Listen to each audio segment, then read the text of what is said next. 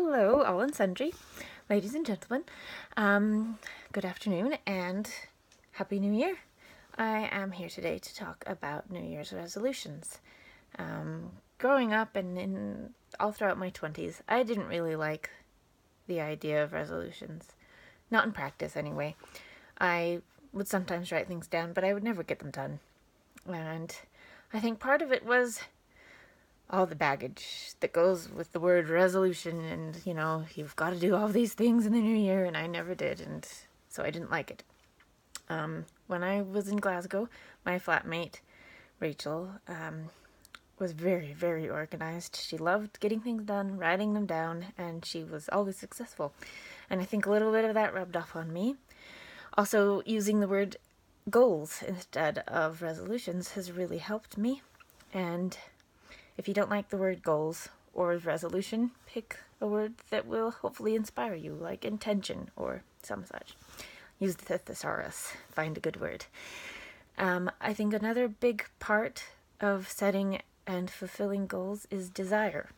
Pick things that you really love and really want to get done, and then hopefully you'll get through some of them. I never tick off everything on my list, but I get a lot of it done, enough to help me feel like I've succeeded by the end of the year.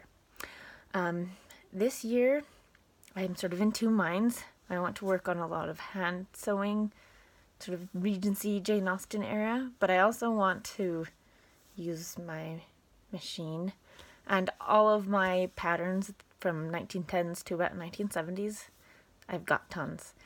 And get some of those patterns utilized and use up some of my big fabric stash.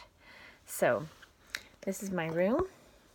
Up above here I've got lots of bags full of stuff. I'll get one of them down and show you. I counted some of my patterns, all of my patterns. I have about 45. That's a lot. I need to use them. Last year I bought this lovely fabric, a light cotton, for a 1920s dress, so that would be good. Lovely yellow and orange and brown, some of my favorite colors. But my sister Morag and I acquired some really, really excellent patterns from a woman she knows last year, and I've got a bunch and I need to use them, such as this lovely gem from the 1950s. Look at those suspenders. Oh my goodness. I've got some really nice late 30s ones as well. Let's see.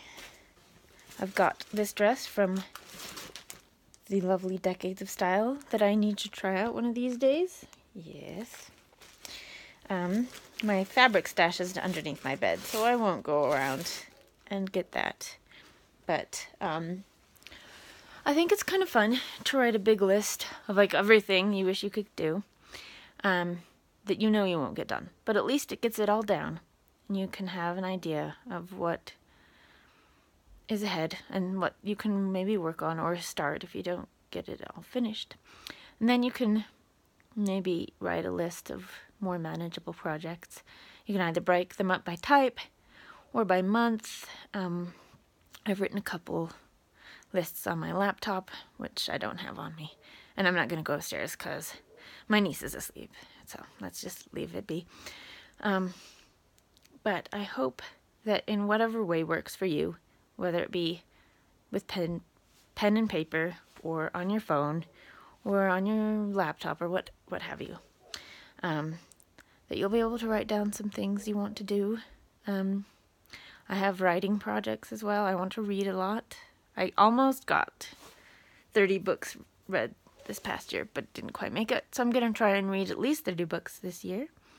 And I want to finish the novel that I've been working on, the first draft, and maybe start reworking that this year as well. So the next 12 months are going to go by fast. We all know that. And it's good to start thinking now about the months ahead and what we can hopefully get done.